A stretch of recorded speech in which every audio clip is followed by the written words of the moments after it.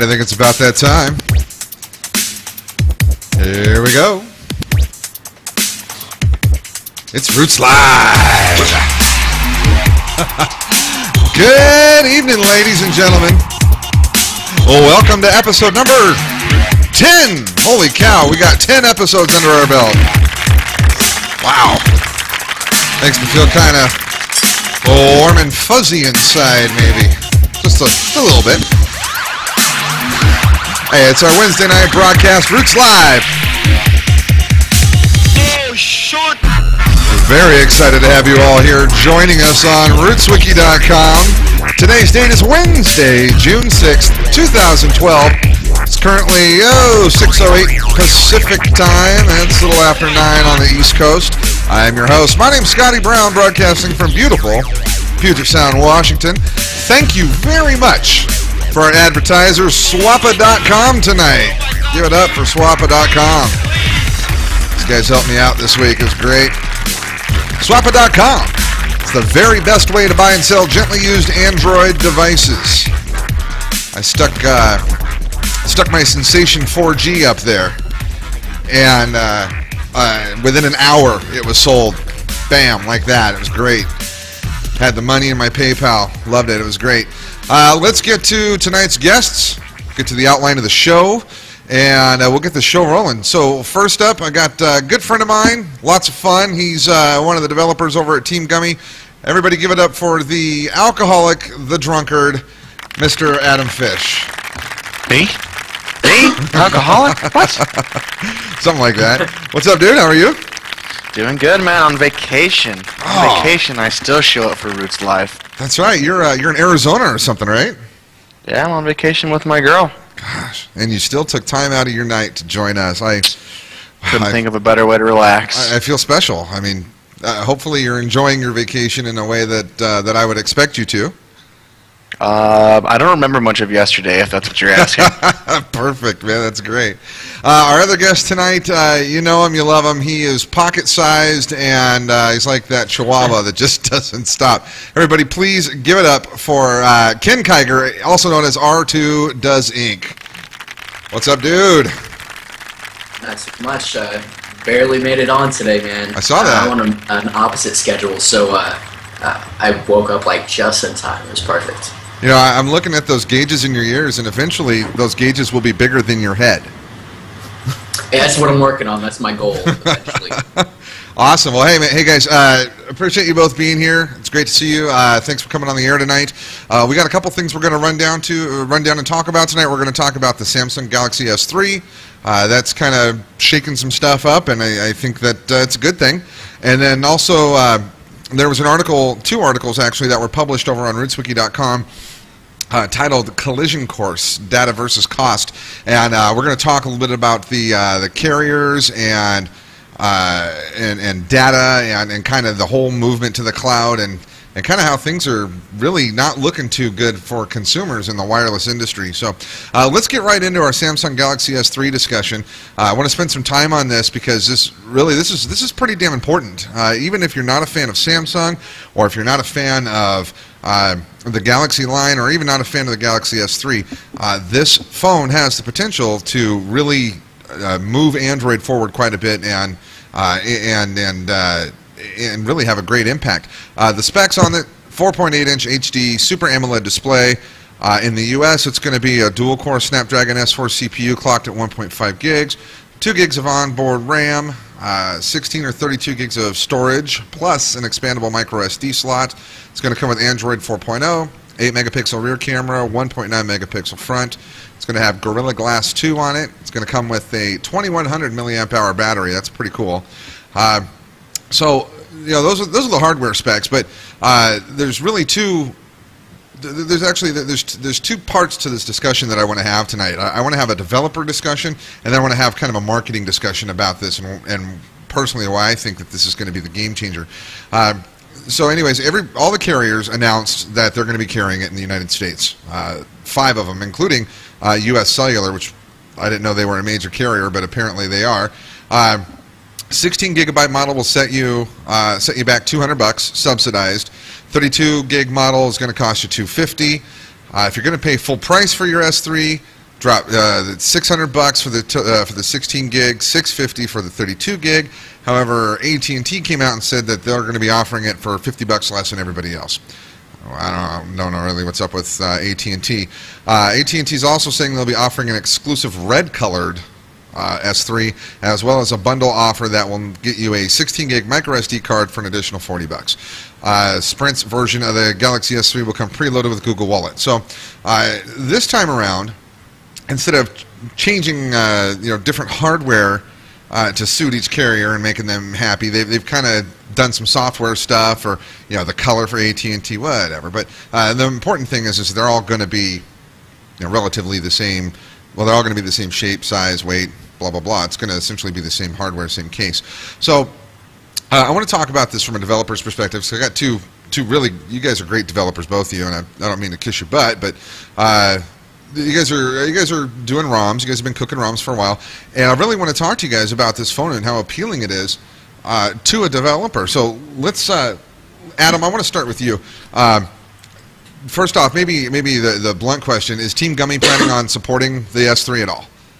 Well, right now, currently, we've been actually, Justin came up with the idea. Kyger, he came up and said, hey, would you be interested in this? And I said, you know what, if you can prove it, then let's go for it. So he decided that we're going to throw together a fundraiser to actually make some t-shirts and everything, just be like, hey, go ahead, we'll do this. I'm excited. I had a Galaxy, just as the first model. I didn't even have a Galaxy S2 because obviously Verizon decided that they didn't want to play a part of it. So I'm pretty excited about it. I learned off of Samsung's code, even if it was reversed. So even if Gummy decides to make something that's entirely Somali, entirely TouchWiz based, or if we try and port something over to AOSP, either way, something's going to happen. Right. Ken, is this something that you think the developers are going to drool over? Is this going to be, could it be as popular as, I won't compare it to a Nexus device, but maybe like the Sensation or the Note or something that gets hacked all apart? Well, for OEM-based ROMs, yeah, it's going to be huge. This is a huge release. This is a top-of-the-line device, hands down. But as far as AOSP goes, if you look at the only other Samsung non-Nexus device that had LT on it, the Droid Charge, it still doesn't have AOSP on it to this day. So I think developers are going to be a little apprehensive trying to jump straight into the game with this. That's a fair assessment. Adam, tell me, is this, with the Galaxy Nexus just being released a couple months ago, and it's a powerhouse device. Everybody loves it. I love mine, and anybody that's ever used one really kind of just sings how great it is. Is this going to be? Will the S3 be a viable development platform? And I guess what I mean by that is, the Galaxy Nexus is just everywhere as far as development goes. Does the S3 have the opportunity to have just as big of a development community around it as the Nexus and some of the other more popular phones? Unfortunately, I'm going to say a yes and a no on that, and the reason for that is because the Nexus is unstoppable in a development standpoint, and that's because there's 3 different models. But we can take the same code from every single model, and we can throw it out, depending on the proprietary files, depending on what it is, to every single one of them without changing the actual code. And Ken brings up a good point, saying that the Charge still doesn't have AOSP on it, and it's been out for over a year now. So right. Who's to say that the S3 is going to get this somewhat sooner? I think the fact that there's going to be 5 different major carriers and they're all going to have exactly the same hardware may help out with that. But in order, for these people to make everything, the reason why it's so popular now is the same reason that like the Nexus S and every other Nexus device before that was because you could make a uniform code to go towards any phone, and then you can change anything minor here and there to add in for this phone, for that phone specifically, but not until it's added into AOSP. So you're going to find yourself a ton of different ROMs, but it's going to be phone specific, and it's not going to be something similar unless you have multiple people. You look at Gummy, and it's just like majority of that is going to be like Kyger, and it's going to be me. And we both have Verizon, but you look over at like AOKP and a lot of them have T-Mobile. I'm sure someone's got to have Verizon. Like, you may find an AOKP for that, but I mean, that's a ton of work to port it off of just a proprietary system, operating system, and then modifying that with all of your, reconfigured Java code that you pull. So I think it's going to be huge, but until it actually hits AOSP, I don't think it's going to be as big as everyone hopes. Okay. Ken, tell me, you've done a lot of app development, and as far as app development goes, is there anything about the S3 specifically that kind of is attractive to you versus other devices when you're developing for the device? Well, it's kind of nice to be able to test apps across multiple overlays. I have an HTC device, or multiple HTC devices that I also try to test my apps on, because Sense will, sometimes do some weird stuff with it or whatever. So I try to get as many options to test it on, to make sure that it'll work across everything. So the fact that it's TouchWiz may give a little bit, may make it a little bit more attractive. But back to the LTE thing real quick. I mentioned something in the chat. If you guys have heard of Code Aurora forums, it's basically the reason that we had LTE on the Thunderbolt. It's a forum dedicated to getting open source Android onto Qualcomm chips.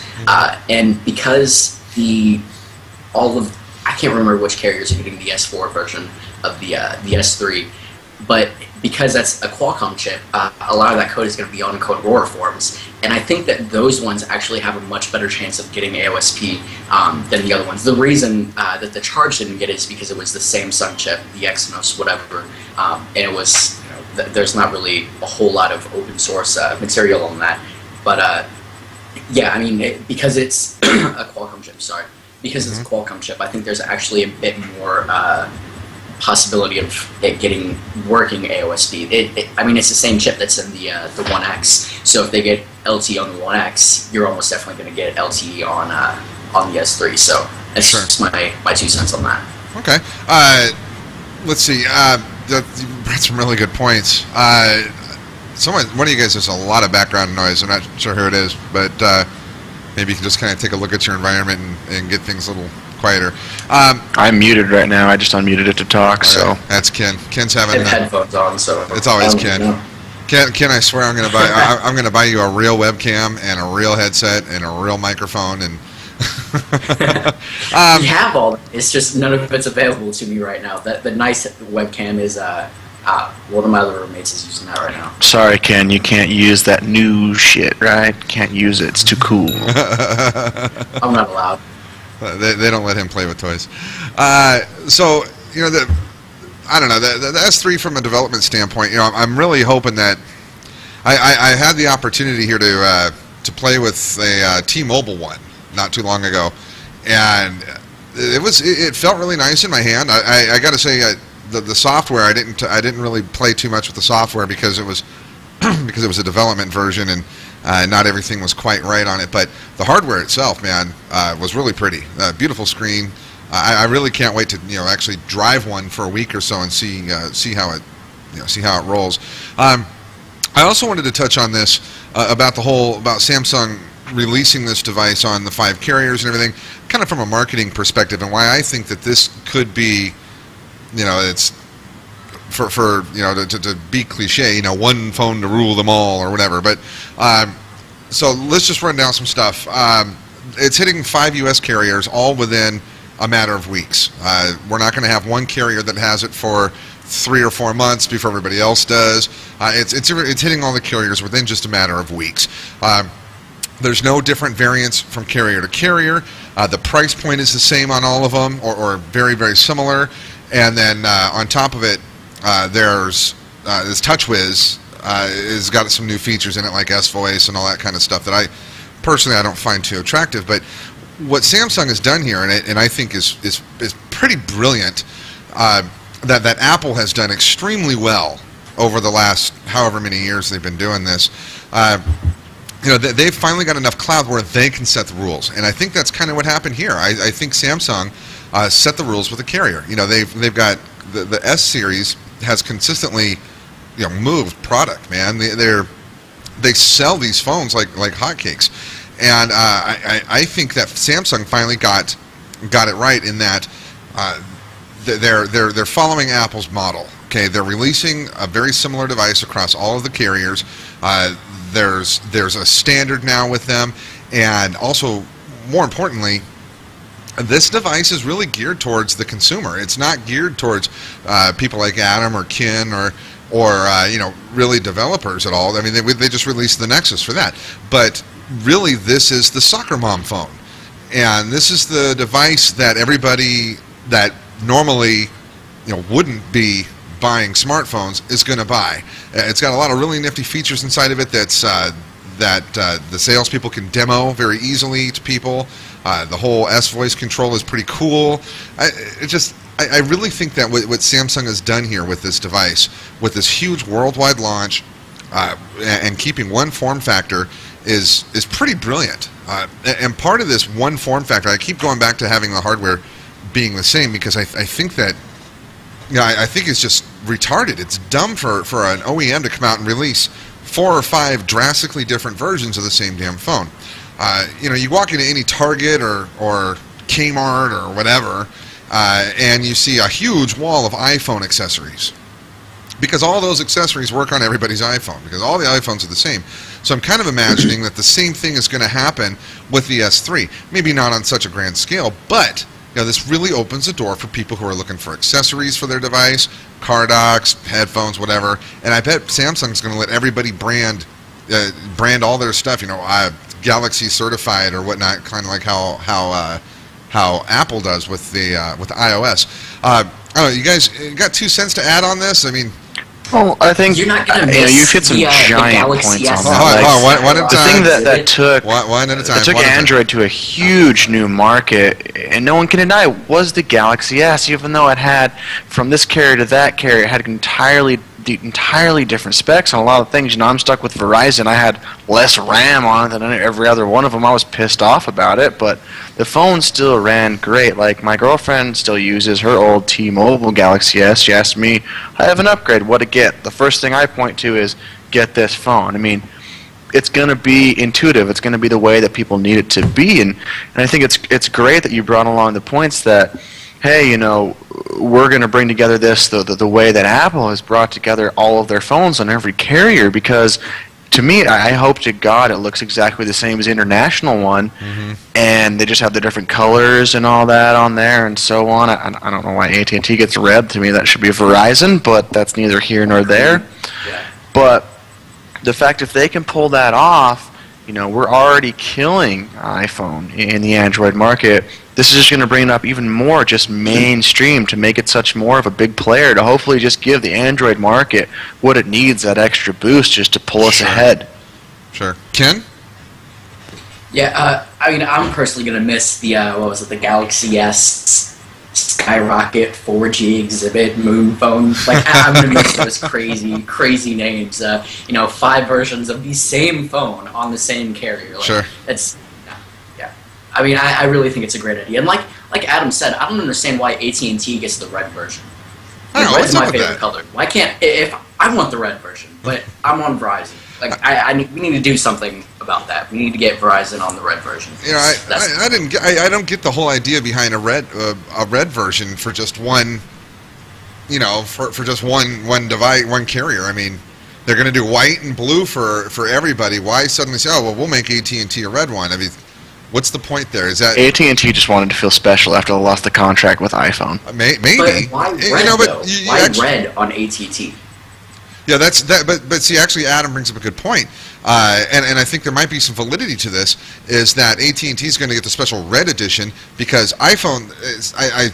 I'm about 90% positive that at&t is still is the carrier with the most iOS devices on it. Even Verizon doesn't have as many iOS, and Sprint doesn't have as many iOS. I think that this might be a kind of a marketing tactic by Samsung to give yet another kind of option for an AT&T customer instead of buying another iPhone to go with this. And it's just, you want a red one here, you want a blue one here, you want a white one there, whatever. I'm actually quite surprised they're not going to make a black one. They can't, actually. There was an article on, what was it, RootzLive maybe, about how the S3 is a phone for lawyers. Oh, yeah. Designed by lawyers. Yeah, I read that too. If you read that article, you should go read it. It was a really interesting read. The S3 isn't actually even a rectangle because of Apple's patent on it. It has the sides come in together.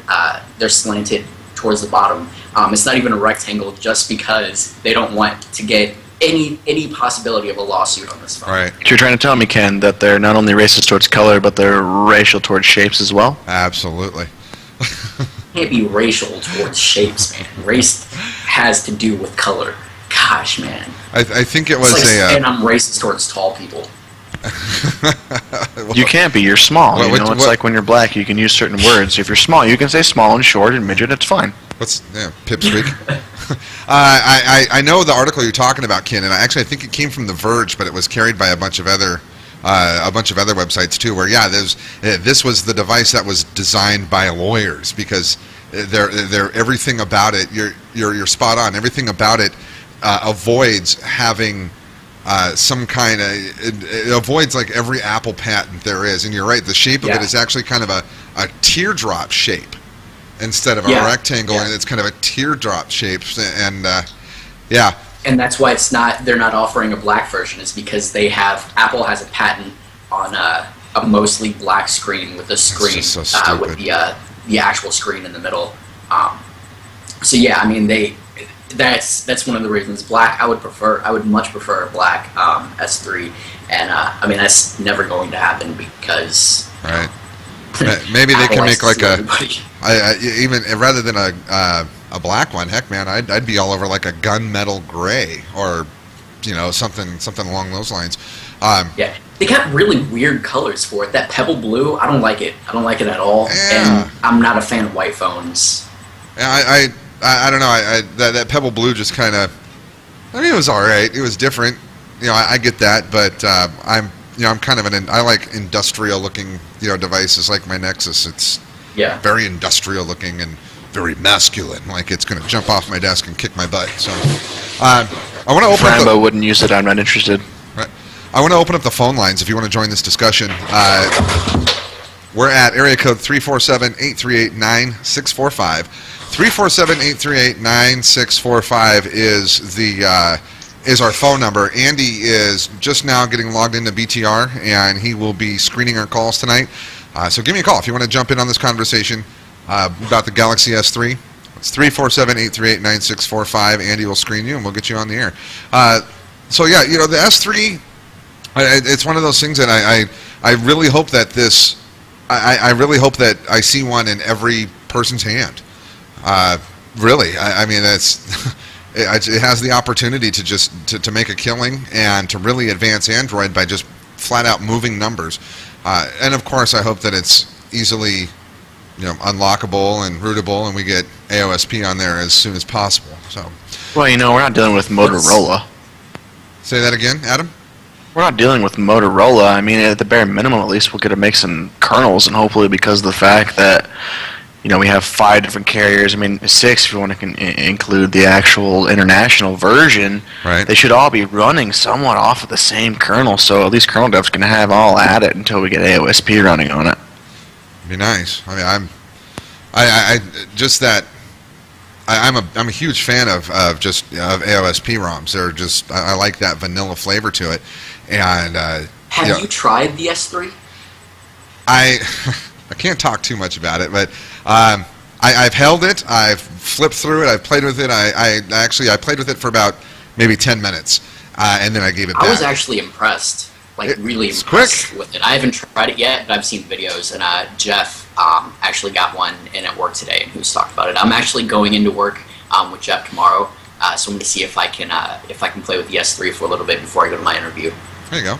It's a cool device.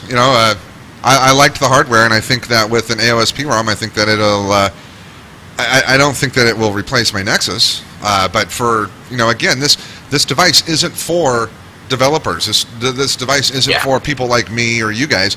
This device is for the soccer moms. This device is for... This is a mass market device. Yeah, absolutely, and that's really what we need. That's what Android needs right now, is a good swift kick in the ass of a mass-marketed device. The Galaxy S did great, even though it was just all crap, and as far as the different carriers go. All right, Andy, I just got your message. We're talking right now about the S3. If you're calling in to talk about anything else, we're not going to put you on air. So we're talking about S3. We'll take some calls later on, and we'll just do general topics. But right now, we're talking about the S3. So let's... dead horse. I think we've beat it. Can I ask what your guys' favorite feature, like software-wise, of the S3 is? Because I already know what mine was. I saw this. What was it? The pop-up player, they called it, on the video, and I was blown away. I think that's an awesome idea. Like that is something we've been waiting for forever. Have you guys it's fantastic from a developer standpoint from you and me, but I mean, come on, like it's really cool on the fact that they can do it. But really, do you want to sell this as a prize feature? Congratulations, we have a widget on top of a widget on top of a widget, dog. I mean, it's okay. One of the top features. That's just one of the things that I saw. I thought it was pretty cool. There was. I'm not quite sure where they're going with a lot of the software features that are bundled in there, like the excuse me, like they're going to be launching their music service and all this other crap that goes along with it. They did a demo, if I remember right, when we watched the product announcement last month. They did a demo with the phone. They were using it to control something else. I don't know if it was DLNA or what it was, but that was kind of a cool feature. The floating video widget over everything. Screen real estate's kind of a premium. And pretty much everything that I do on my phone, I use in full screen. I can't imagine trying to, move windows around and stuff on top of them. But so, all right, let's. We got a call. Yeah, we have a call. Shane, you're on the air, man. What's up? Yeah, I was calling. I wanted to know about some of the specs on the S3. I mean, what can we expect? I'm on Sprint, and I saw that they were picking that phone up, and I just kind of wanted to know what kind of specs I can expect. Okay, like hardware specs. Ken, you want to run down those? They're in the document. Yeah, so it's the 4.8-inch HD Super AMOLED. You on Sprint will be getting the 1.5 dual-core Snapdragon S4. As far as I know, all the versions are all coming with 2 gigs of RAM, which is fantastic in my opinion. Yeah. 16 or 32 gig storage and a micro SD card, which is really nice. 8 megapixels in the back, 1.9 in the front, Gorilla Glass 2, which is supposed to be, I'm more waiting for the Willow Glass than the Gorilla Glass. And it should have LTE on Sprint. And there's a 2100 milliamp battery, so pretty decent specs overall. I mean, I don't know the dimensions or the weight offhand, but it's Samsung, so I would imagine that it's going to be really slim and incredibly light. So, how about that? How about that 2100 milliamp hour battery? I mean, it's not really impressive, really. I mean, when you think about it's not that impressive. Well, maybe on the dual core it might be nice, but right. On the quad core, I was expecting at least 26. I mean, it's a quad core device. You're going to need a lot of battery to power that. Do any of you guys know if the international version comes with 2100? The quad-core international version? I would assume it comes with the exact same thing. The only thing they're changing is the actual processor inside of it, just because they want to be able to run with whatever band they're going to run out here. Sure. I mean, going to what Ken's saying it's not that impressive. I mean, my Nexus has a 2200 in it already, and that thing drains battery, and it's still only a quad-core as well, and it's not an S4. I don't know the speed difference in there, other than the fact this is 1.2 and that's the S4 is going to be clocked at 1.5. But to me, it's just whoever's going to drain battery more. It's the only thing I'll give Motorola the advantage of is that they made the Max. They put that 3300, 3500, whatever milliamp in it. I really wish that they would have done that in the Galaxy S3 to really make it, the phone of the next generation. I'm with you. Ken, what were you saying? Do you guys know if it comes with a removable battery, doesn't it? It's not a fixed battery? Right. That's what I believe. I'm pretty sure I read that somewhere. Okay. I'm really glad about that. Like, we started seeing the move towards no SD cards and unremovable batteries, and that was worrying me. Like, that's not at all impressive to me. I don't want to see that at all. Oh, that's what HTC did with the 1 series. I mean, that's actually a great tie-in to our next segment. Before we go into our next segment, though, I think we pretty much hit this. We're good on this. Before we go into our next segment, I want to go ahead and give a commercial break to Swappa.com. Swappa is our sponsor for tonight, our advertiser. Check them out. If you haven't, just go look. Even if you're not in the market to buy or sell the Android device, head over to Swappa.com. That's SWAPPA.com and have a look around. It's an amazingly clean site. It's very, very simple to buy devices. If you're like me, you've usually have a couple old devices lying around that you don't use anymore, but they're still in great shape. So why not get some money, maybe sell a couple of them and have enough money to go buy an S3. Swappa.com, it's the very best way to buy and sell gently used Android devices. I've moved 3 pieces on there so far, and it was really easy, real cheap, and even buying them, Swappa puts a lot of safeguards in effect there so that the purchaser doesn't get hosed. So that's Swappa.com. They're our sponsor tonight. Please take a minute and go check out their website. Our next topic that I want to talk about is there was a two-part article that was written over on RootzWiki, and it was collision course. And what they're talking about, let's see, I believe it was, I'll tell you who the author was. The author was Jeff McIntyre, and he wrote part 1 last month and just wrote part 2. And essentially what he's talking about in these 2 articles is how this move from things like internal storage and things like having all of your media and everything on your device, putting it up in the cloud, okay? And then the side effect of that is the carriers charging more money for data, giving less than stellar service for that, and then also throttling us and all these other things. So what we're having is a trend of everything moving to the cloud. The carriers like it, the OEMs like it, moving everything into our cloud service. Google loves it. I mean, come on. We got Play Music, Play Store, Google Drive. Everything is supposed to be in the cloud. And it's convenient. I personally work from 3 different computers, and at any time I've got 2 or 3 Android devices lying around, and it's nice to be able to just pick up whatever I want and have all of my documents there, all of my music there, and have everything. So, and I pretty much made the entire switch. I haven't opened Microsoft Office in ages, unless someone sends me, something in an email. But really, the important part about this discussion needs to be how the carriers are screwing us over. It used to be back in the day, and I think I mentioned this not too long ago, it used to be back in the day that the cash cow for carriers was text messaging. And you'd get 1,000 text messages a month for $20 or something like that. And the truth is that it costs a carrier a fraction of a penny, a fraction of a cent, to send an SMS from here to there. For me, costs them nothing. Yeah, it's so. It piggybacks on the original signal. Yeah, exactly. Literally costs them nothing money wise. So they were making money hand over fist in overage charges. I mean, just stupid. If you had a 500 block of texts and you went over every single one over your 500 was like 40 or 50 cents. I mean, they were making a killing with this stuff. Well, it's now the norm for unlimited texting, unlimited messaging across all the carriers. I mean, if you have cell phone service with a smartphone and you don't have an unlimited text plan, then get out of 1989 or 1992 or whatever. Get out of that, because that's the standard. So what the carriers are doing now is they were looking for the new cash cow, and the new cash cow is by far data.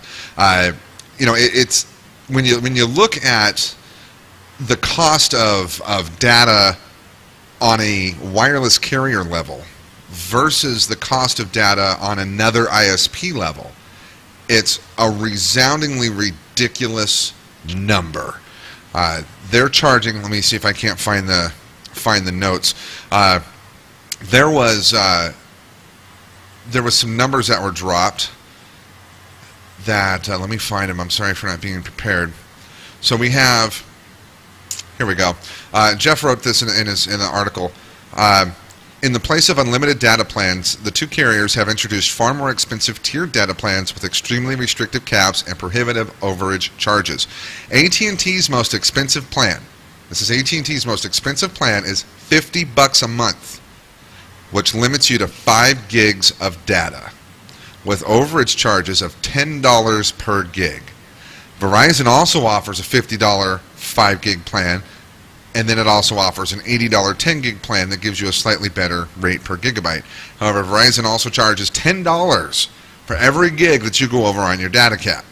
Okay, so essentially what it's coming down to is it's $10 per gig of data wireless, and maybe someone can call in and educate me on exactly why I get terabytes of transfer a month from Comcast for $60 at just breakneck speeds.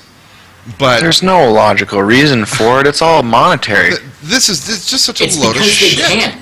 All of the carriers are doing it, so there's no reason for any one carrier to change it up and make it cheap. Verizon, in their statement that they made to entirely just destroy their own grandfathering of unlimited, it just admitted to it right there. They're like, we realize the amount of money and the amount of people that are going to realize how great 4G is. You don't even need Comcast anymore, so guess what? We're going to cash in on it now. That's all it comes down to, and they realize that, and they can get away with it because they can, and for no other reason. You look at the differences in between, the 700 megahertz spectrum. You look at anything the government's put out, anything that Google's put out to make it try and standardize. They entirely took advantage of the scenario because they are not breaking any laws or any regulations or any rules doing it, and they're going to cash in until someone makes something different. Right, I'm with you. Ken? And the only reason somebody's going to make something different is because they have to. The government's going to step in and say, it's going to have to be something like that. No carrier is just going to be like, oh, you know what? We've been screwing our customers. Why don't we make it easier for them? That's not going to happen. Right.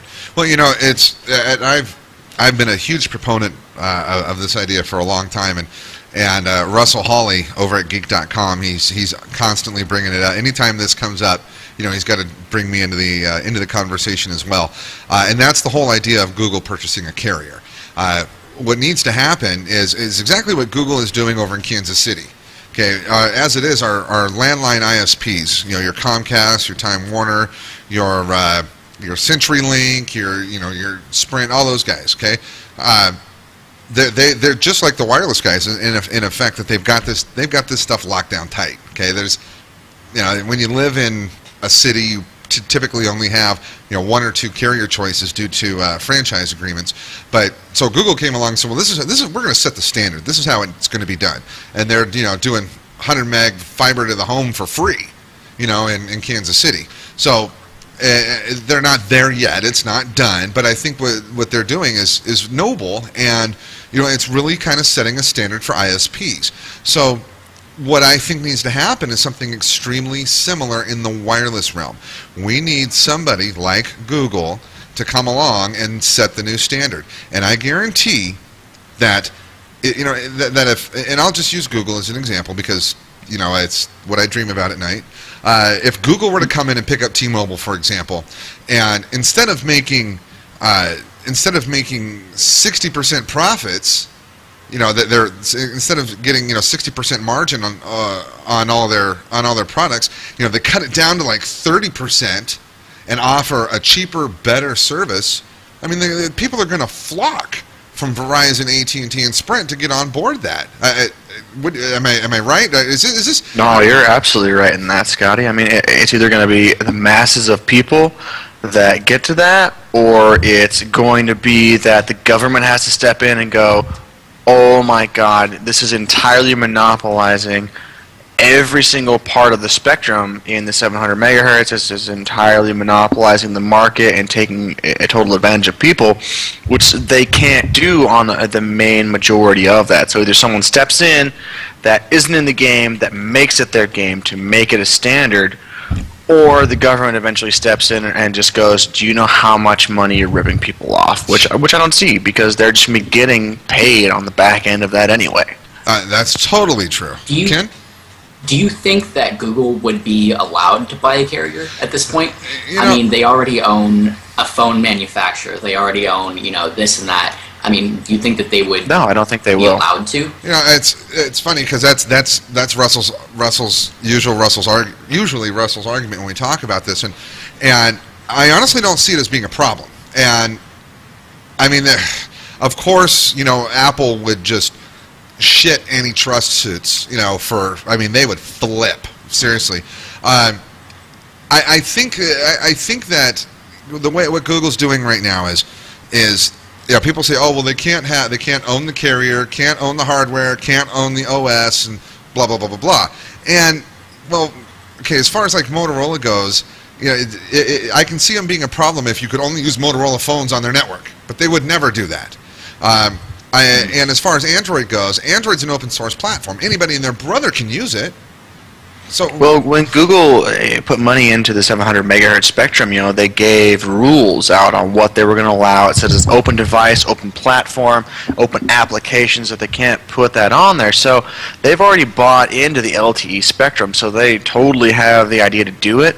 But the thing is that the government will not allow this, and that is just due to the laws and regulations of monopolization. I would love, and I would drop Verizon like it was nothing, to go over there and just get a pure data plan and get everything routed through the internet, and I'd be paying probably $60 a month to $90 for like 3 lines, and I would be the happiest person ever, because I guarantee that's what Google would throw at us. But, see, I totally agree with you. They would go straight to an LTE VoIP system in a heartbeat because they make sense. But my point is and you brought up a good point. Okay, so the government would throw all this crap at them and wouldn't have it. I'm not going to agree with that, because the truth of the matter is we live in a capitalist society, and typically whoever has the most money wins. I mean, that's just the fact. Whoever can buy the most damn politicians, they're the ones who are going to. Those are the guys who are going to who are going to win. Andy's hitting me up. Andy is a Block C expert. He has some really good info. Andy, you're on the air, buddy. What's up? Awesome. Hey. Yeah, the Block C, basically, which is Verizon's 4G LTE service, runs over the 400 megahertz spectrum. When they won the auction, there was open access provisions put in there. So if anybody, Google, could come up with a way to realistically do voice over LTE and get those devices certified on Verizon's networks, which there are already data devices that have been certified. That's actually a very real possibility. They've got the credentialing process. Motorola already has devices on the Verizon network. It's not something that seems unfathomable.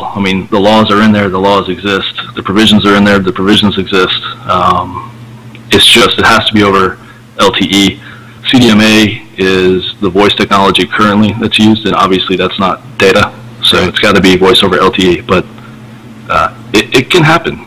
That's already there. So I disagree with Adam's statement. But Verizon is not going to go there, willingly, because it's well, I don't know. Maybe if their data was cheaper on doing a VoLTE, if they could somehow make it better margins for them rather than using the CDMA network now, I can see it happening.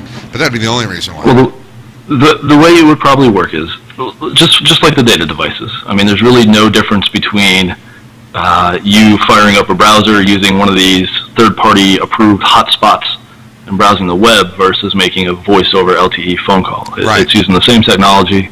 It's the same bandwidth, same spectrum. It's all data. They haven't, exactly, it's all data. They haven't made the process easy. You still have to be approved. The regulations don't put a cap on what they can charge the companies to come in and have approved devices, but they do have to have a structure in place so that devices can be approved. Right. So it's not really a matter of technology being there. The technology's there. It's just a matter of somebody kicking the door down. Right.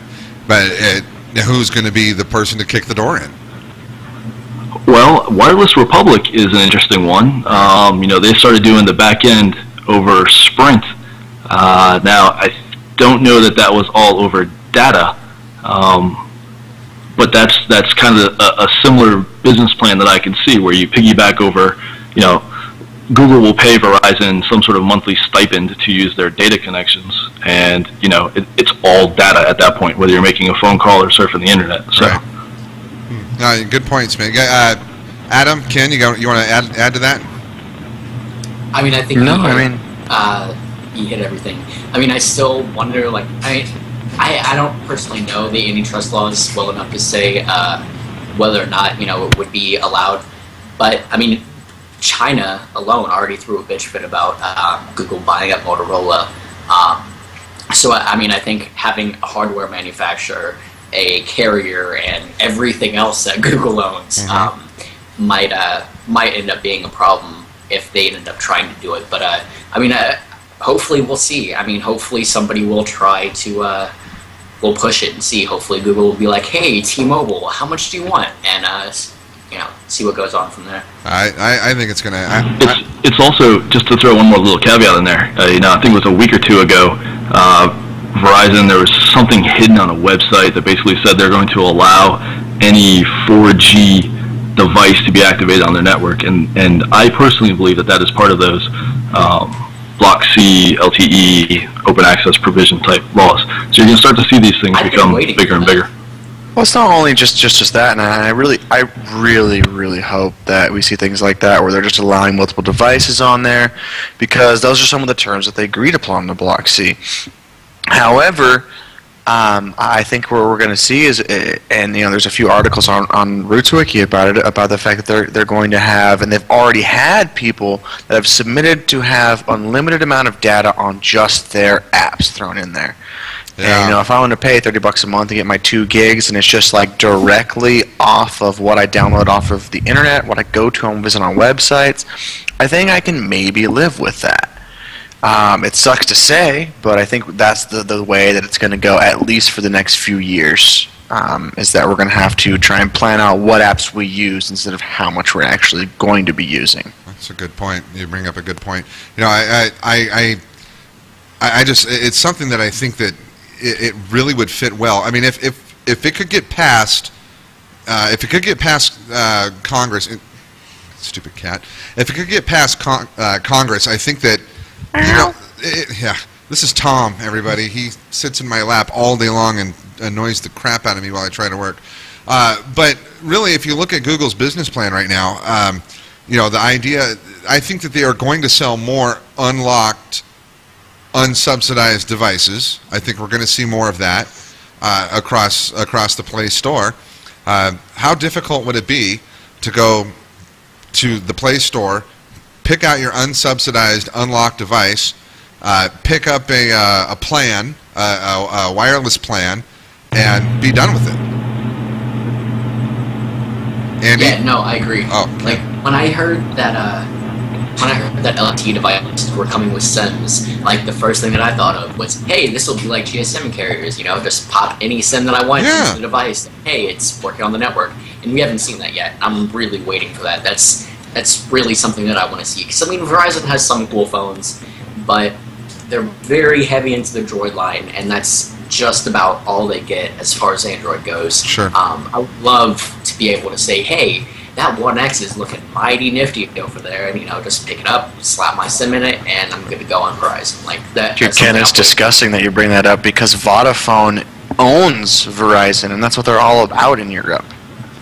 Yeah. And you guys have just described the UK system. Actually, all of Europe. And but they're also using the same spectrum, though. It's all GSM over there. Right, but and that's it's moving towards all LTE over here. I mean, they're getting to that point. I mean, I don't see why it's taking them so long. Because it costs money.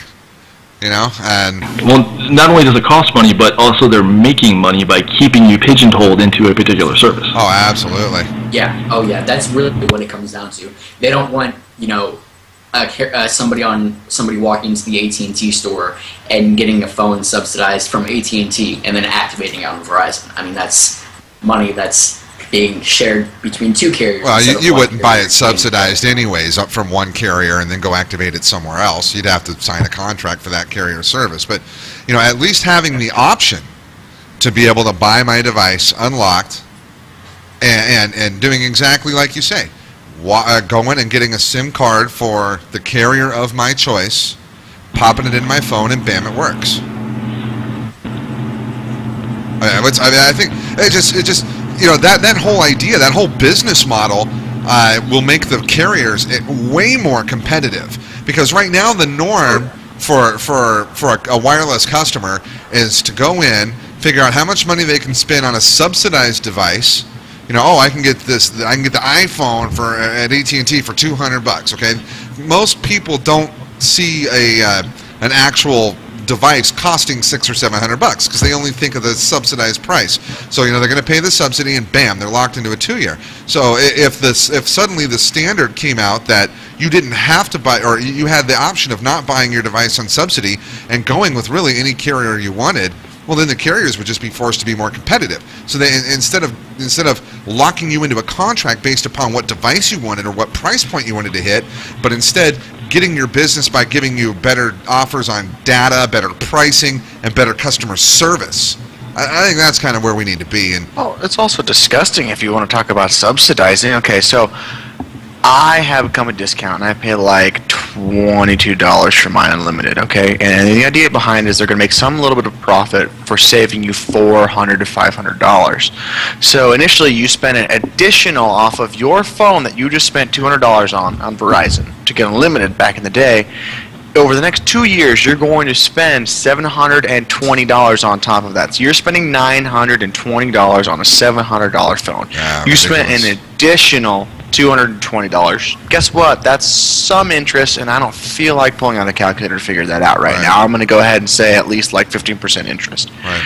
Now, for the amount that I use my data, I need the 10 gig plan, which is like $80, not including any overages, which I'm going to have every month.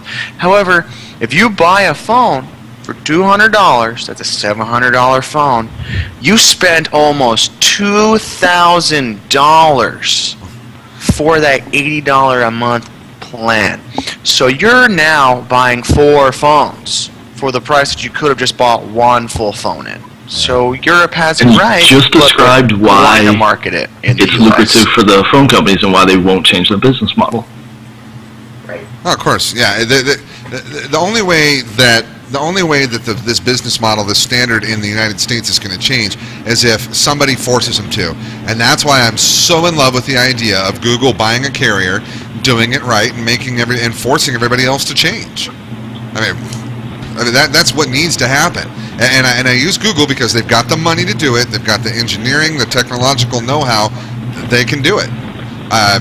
Please, not Facebook. God, no, not Facebook. Man, I'm just waiting. I'm waiting for 5G to come out. Like, I have the 5G page pulled up right now, and what it says on here, I'm reading off the page. Where is it? I have it highlighted. If 5G appears and reflects these prognosis, the major differences from a user endpoint between 4 and 5G techniques must be something else than increased maximum throughput. So it's not just going to be faster. That doesn't have anything to do with 5G. The examples they give are lower battery consumption, which is obviously really needed. Right. But the one that I'm looking at is cheaper or no traffic fees due to low infrastructure deployment costs. That's what I want right there. No traffic fees. Right. Give us 5G and make it free because, well, why the hell not? We don't need to charge you guys. It's not costing us anything anyways. Oh, it's always going to charge and cost money. I mean, it's exactly the biggest point. And one of the best points that's been on this all tonight is Scotty brought up about the fact of text messaging. It costs them this much right here. Ready? Zero. I can look through this right here. $0 to piggyback on their line to send text messages. However, when all of text messages came out, unlimited was nothing heard of. And then once it was $30. I currently pay $10 on my family plan on Verizon for every line to be unlimited. And even that is still rip-off because it's $10. You know, when we talk about the fact that it's going to be entirely data, there's VoIP, there's everything, it's all over the internet at this point. So are we going to see that reduce in the way that we saw text messaging? And my answer is no. Like, you want to talk 5G and they're going to say they're going to reduce this and that. Unless a law states it that that's the way it has to be, it's not going to happen, because the reason 4G and the reason that all of the data tiered plans are going to be as expensive as they are today is because they realize the value and they're going to capitalize on it, and that's the American way. That's very true. Yeah, no, I agree. I think, though, really, I mean, the reason this whole topic came up is the whole toll-free data. And I think, really, if they're going to do that, then I wouldn't mind. I mean, there's only a couple apps that I really use tons of data on. You know, Google Music, Pandora, and torrenting. But obviously, they're not going to toll-free a torrent app. But, I mean, you get the point. Like, if I took out those 3 apps, I would be using closer to 5 gigs of data a month, as opposed to the 15, 20 gigs that I do now. Well, exactly, and I'd be happy with that as well. However, that's a monopolization, because in order for them, say Google's like, hey, Google Music, all of our Google apps are now, you're a part of Verizon, guess what? Your 2 gig tiered data plan no longer gets charged by any Google apps. Well, guess what? There's Joe Schmo over here that's a tiny business that can no longer afford to pay this, because Verizon, no matter what, they're getting paid because Google's paying them entirely up the ass. So then that way the consumer will use their application so they can get their marketing and try and make their revenue back. But these little people are just going to sue now because it's a monopolization, because of the fact that, hey, guess what? These people are a billion-dollar corporation. I can't afford Verizon's rates. Right. I agree that maybe they should just have a standard on it, or these apps and this apps, but it's never going to work. But no, look, this is where you're not thinking the long game.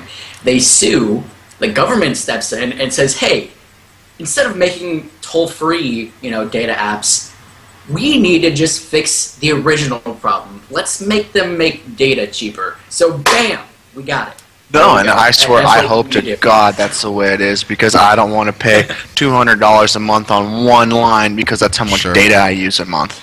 Well, we're, you got to. I think that what's going to happen that if Google doesn't step up, or if somebody doesn't step up and show these guys how it's done, I honestly think that eventually Congress will have to get involved and start regulating stuff like they did with back in the day with the telcos and whatnot. I mean, it's getting ridiculous, and I say this specifically because wireless service in most populated areas of the United States is no longer a luxury. I mean, my 10-year-old daughter has a cell phone. It's one of these things that it's not really a luxury item anymore. It's an everyday item. I mean, really, it's a necessity. Yeah, we don't have a landline in the house. How many people do you guys know? Can you honestly say that within your immediate circle of people around you, do you know more than 5 people that don't have a cell phone? No, that's only my family and my uncles. That's it. Smartphone. Yeah, and not only just a cell phone, but a smartphone, something that relies on data. That's what I'm saying. Like, they will capitalize, because the free market economy that we live in will entirely use and abuse everything they can in order to make as much money. And you know what? If I had a hat on, I'd take it off, because that's the way that this country was built, and that's the way that they'll continue to make their profits. And the only way that it won't is until one company steps up and destroys them in sales, which could be Google, or the government steps in and goes, hey, whoa, wait a minute, and that's what we have to wait for, unfortunately. So we just get to pay the price until then for being ahead of the wave. I agree with you. Let's go ahead and move on. I think we've pretty much beat this. There's some really good discussion, guys. I appreciate that. Before we get into our final segment and then into our wrap, I do need to mention again that Swappa.com. Check them out, SWAPPA.com, Swappa.com, the very best way to buy and sell gently used Android devices. Check them out.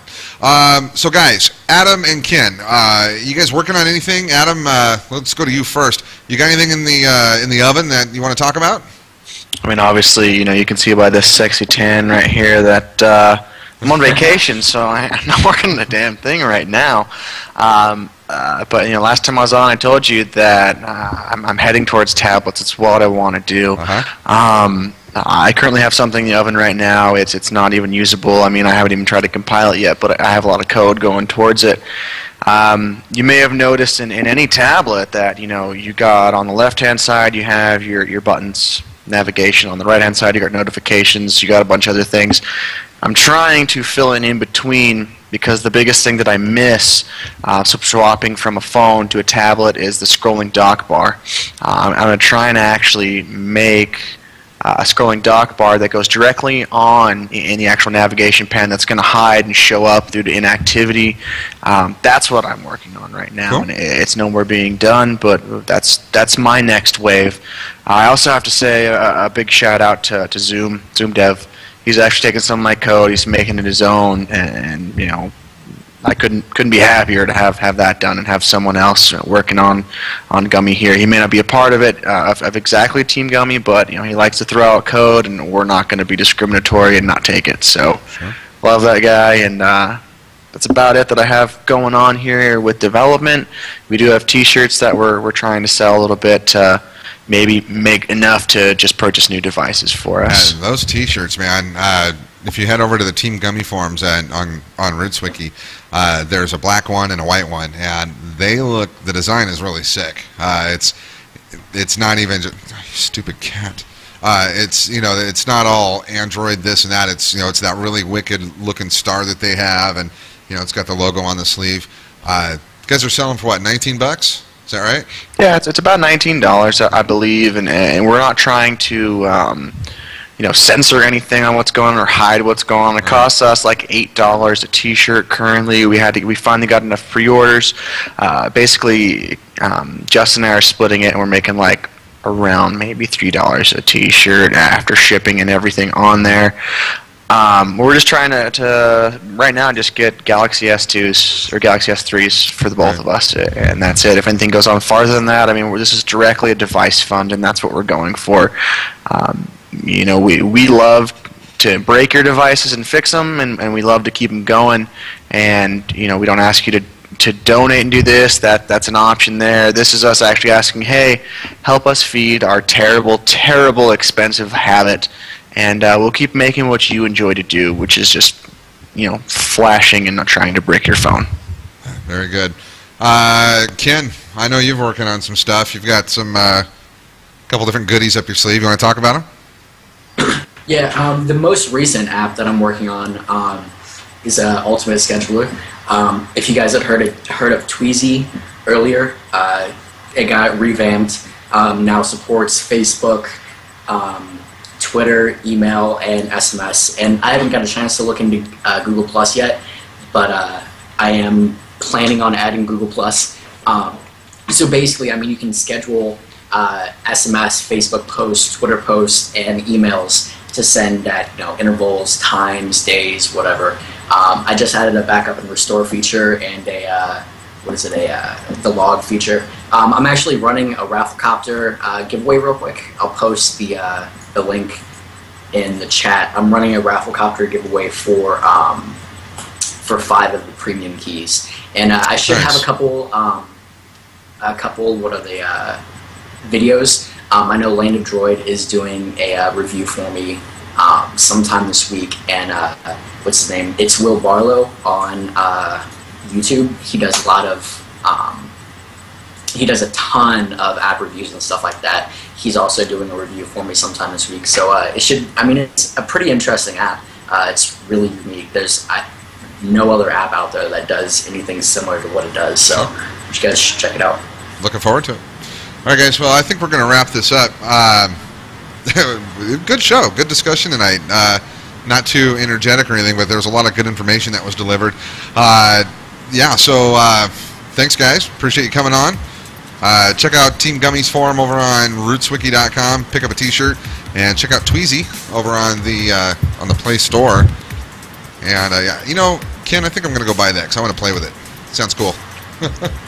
Awesome. I'm going to buy it, and then I'm just going to entirely bomb Ken with text messages all day and all night. You know what? Screw you, because I actually thought about that, and the next thing that I'm adding in is actually a blacklist. I'm going to have a file on my GitHub of blacklist phone numbers and Twitter and emails. So there's somebody. The first thing going on that list is that sex hotline, that live links or whatever. Ken calls that 24/7. That's going to be the first number blacklisted. Oh, God. All right, guys. Well, thank you very much to our advertiser tonight. That was Swappa.com. Check them out at swappa.com. It's the very best way to buy and sell gently used Android devices. Next week, we'll have a very special announcement from Cruiser Light. Some goodies. You might want to check it out. We're going to be launching a new product. Yeah. I think you're going to enjoy it. If you want to contribute to RootzWiki, we're always accepting applications for writers and people creating video content. Email staff@rootzwiki.com. You got any feedback for our program? Send it to live@rootzlive.com. Check out the site rootzwiki.com. Subscribe to our RSS. Hit up our Facebook, Google+. We're everywhere. You guys know who we are. Come on. I am your host, Scotty Brown. Post in the chat room how to get a hold of us. I want to thank Fisch from Team Gummy. I want to thank Ken Kyger, R2 Does Inc., for being on the air tonight. And thanks to Andy Krug. He's my producer extraordinaire. Love you guys. We'll see you next Wednesday, 6 p.m. Pacific, 9 p.m. Eastern. Don't forget to hit up our Daily Roots podcast. Bye, everybody.